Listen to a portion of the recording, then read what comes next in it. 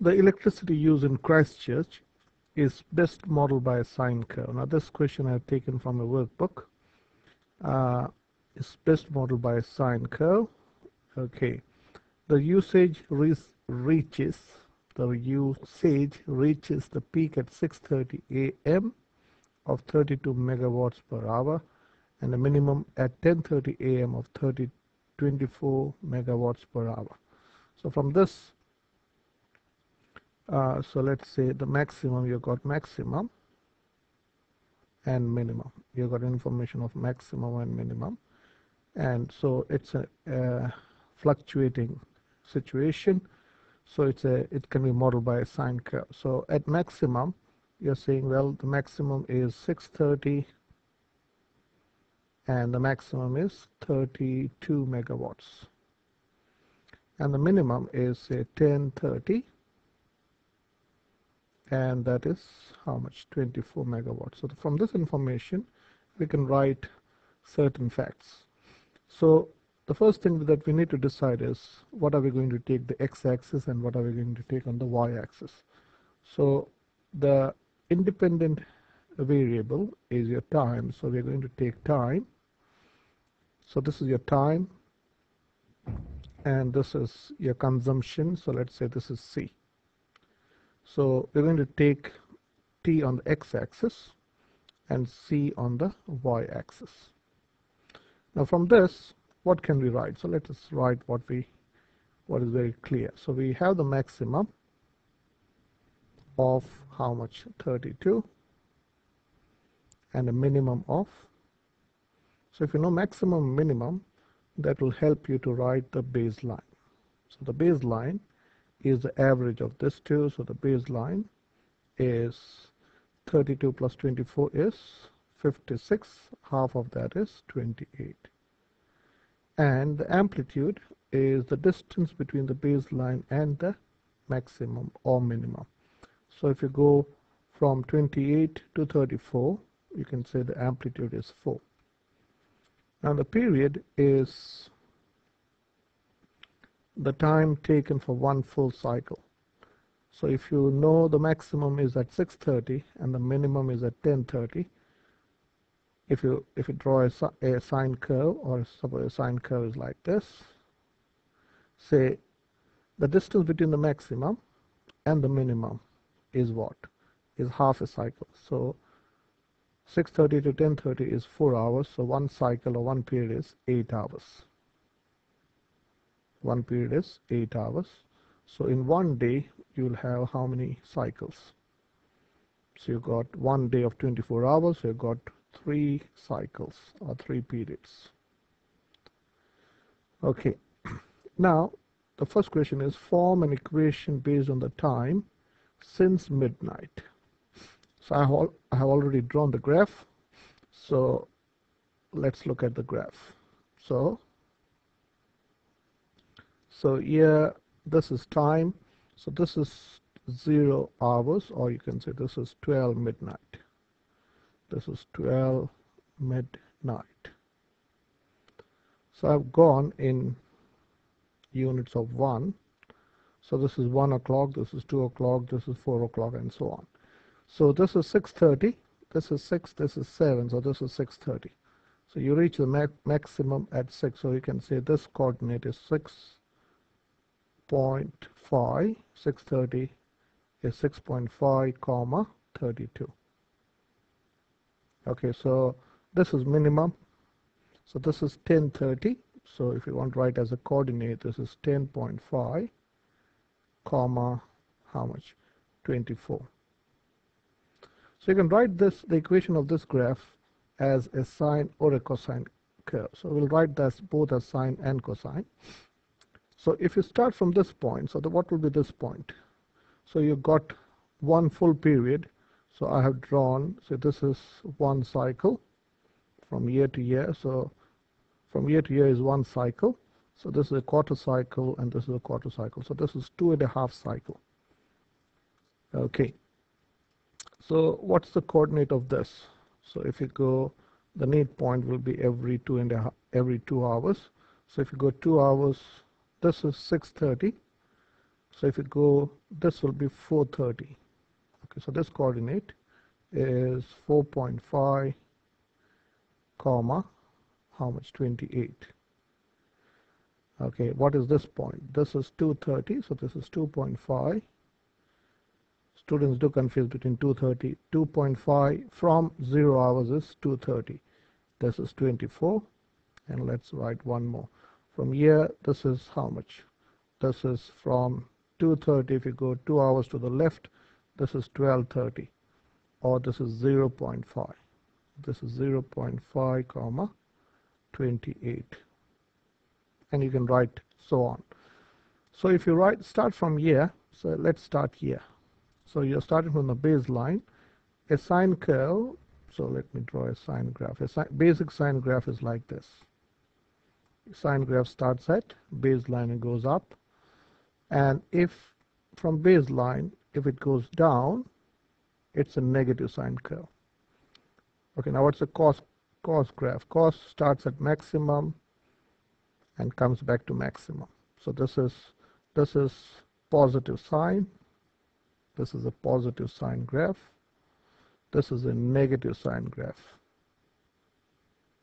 This is a positive cos graph. And so let me draw one more. So a negative cos graph is only a sketch. It will look like this. So this is a negative cos graph. Okay.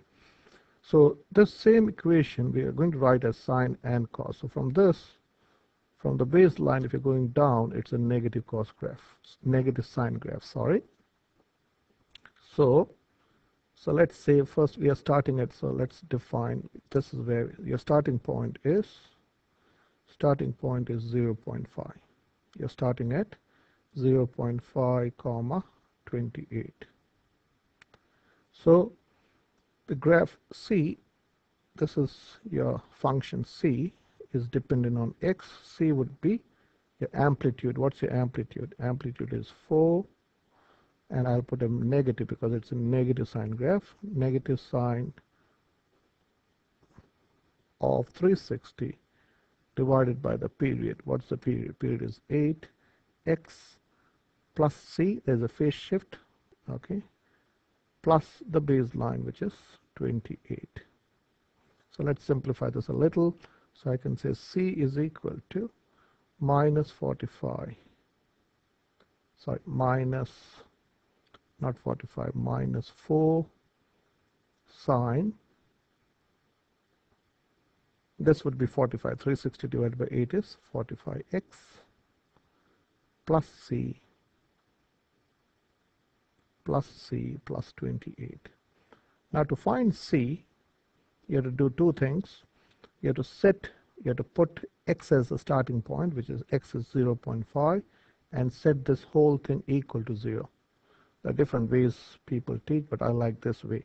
So I'm going to do the side work like this. So first thing that you need to do is you have to set the bracket equal to 0, and then put x as 4.5. So this is 45 times 4.5. No, 0.5, not 4.5, sorry. Your starting point is 0.5. 45 times 0.5 plus C is equal to 0. So let's use a calculator. 45 times 45 times 0.5. This is 22.5. So you can say this is 22.5 plus C is equal to 0. So you can say C is equal to negative 22.5 or minus 22.5. Or if you factor out 45, you can see this will be 0.5. So let me show you that. So C is equal to minus 4 sine. That also explains the phase shift. 45x minus 22.5 plus 28. So to explain the phase shift, so let's factor. So this is a bit mathematical. So this is C is equal to minus 4 sine. If you factor out 45, so this is, if you factor out 45, you can write this is x minus what? X minus half, or 0.5, plus 28. So basically what has happened, this sine graph has basically should start at the baseline, sorry, at the origin. This has moved 0.5 to the right. This is 0.5 to the right, and it has moved to the right, so that's why it is 0.5 here. Okay, so or this way or this way. This explains the phase shift. So see your sine curve, writing this as a sine, you can write this as this equation. So if you start, say, from this point, it's a cos graph. So let me quickly write. So this is y is equal to, let me write it somewhere here. So let me delete this. I'll use a bigger eraser. We know the facts, so we can write it faster now. I want to see this equation when I graph it, and that's why I'm erasing this. So here, if you're starting at this point, so you can say y, it's a positive cos graph from maximum. It's a positive cos graph, so it's 4 cos 45x. So let me do it that. So this is 6.5, so let me do 45 times 6.5 is 292.5 minus 292.5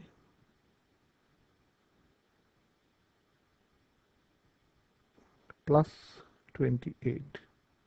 So if you factor out, so this is y is equal to 4 cos.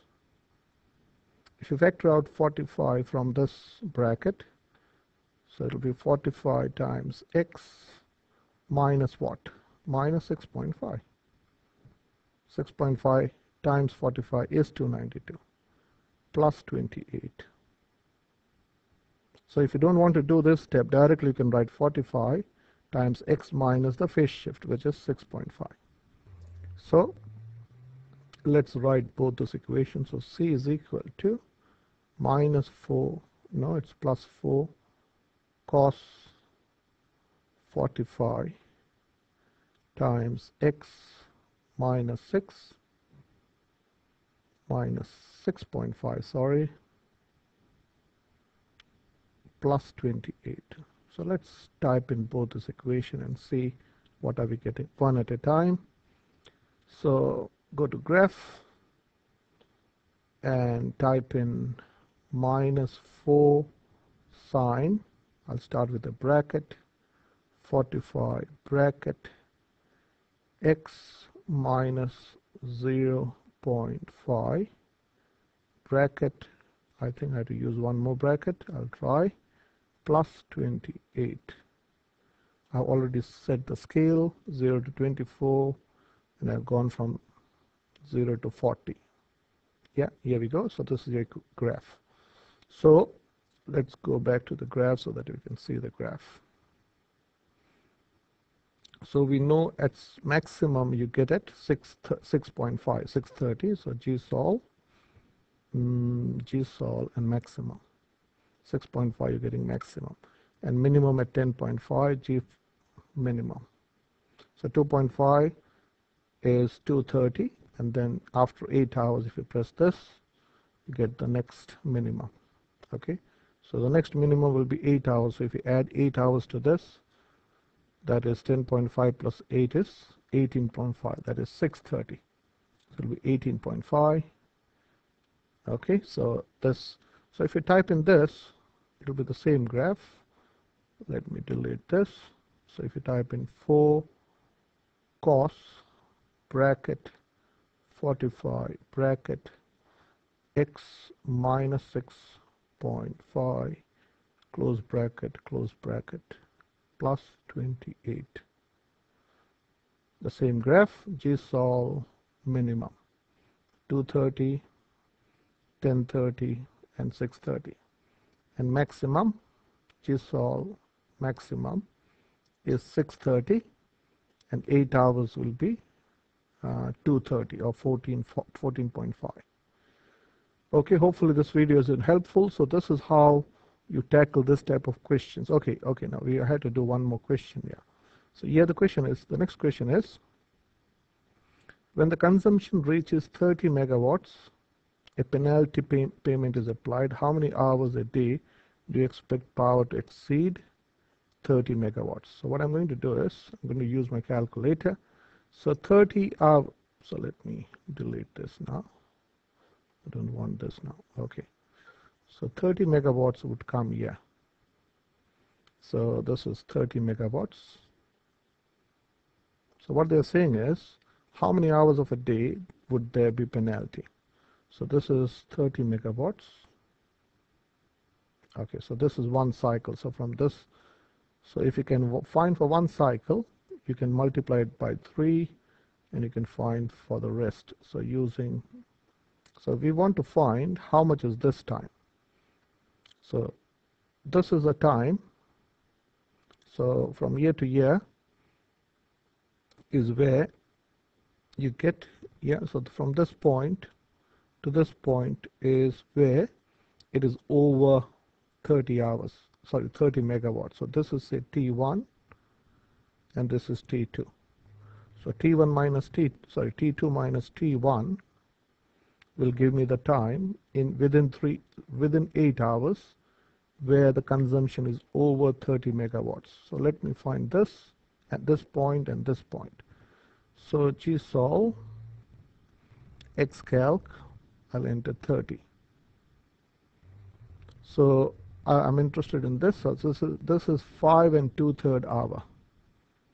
This T1 is 5 and 2/3, and this is how many?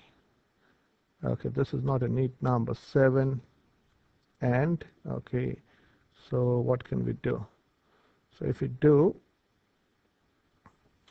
okay, so it is over 7.88. Okay, 7.888 minus, okay, so let me find, okay, so so let's find the minimum. So this is not a neat number. Okay, so this is 5 and 2/3 hour. Okay, so T1, so let's find what T2 is, T2 minus T1. So 7.8333 minus 5 and 2/3. Okay, so we need to tackle this. So T2 minus T1. So this is 7 point, what was this number? This is 5 and 2/3. 1.666 is 5.16. Okay, this is a bit 5.16. So let us round this, doesn't matter. 5.17, and this is 7.83. Okay, so 7.83 minus, I keep forgetting the number, and this is 5.17. So let's round it, doesn't matter. You'll get exact 5.17. So within one, so let's use a calculator. Go to run menu. So this is 7.83. 7.83 minus 5.17. This is 2.66 hours. So times it by 3. So this is 7.98 is exactly 8 hours. So you can say within 8 hours,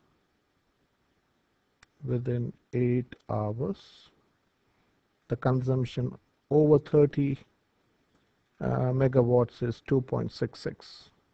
So 2.66 or 67, and then times it by 3, because you've got 3 cycles within one day. So that is almost, or is exactly 8 hours. 8 hours within a day, or one full cycle, in other words, is where this is 2 and 1/3. Okay, this is one cycle. So this is basically 2 and 2/3. 2 and 2/3. And that times it by 3 will give you 8 hours.